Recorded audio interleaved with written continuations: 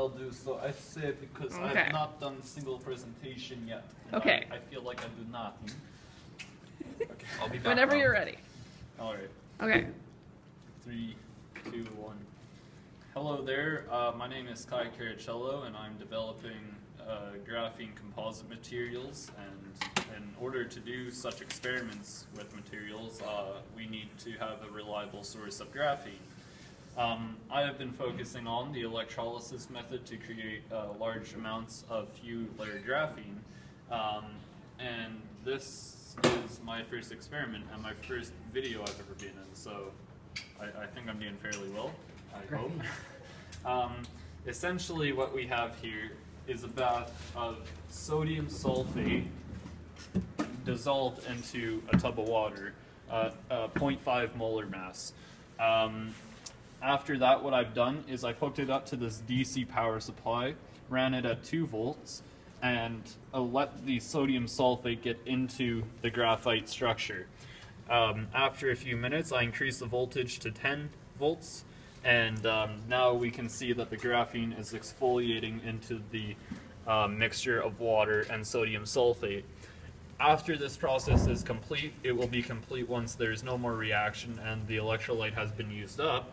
I will be transferring this this mixture here into the sonication bath to further essentially grind down the graphene into few layer, even monolayer graphene.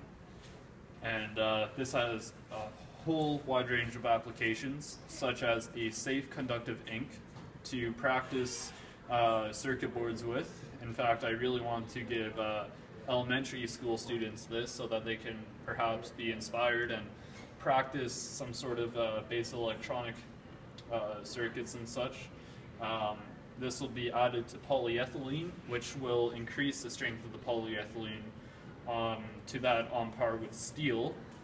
And I'm also considering making a 3D printable plastic reinforced with graphene, which will make any 3D printed object a lot stronger than actually is.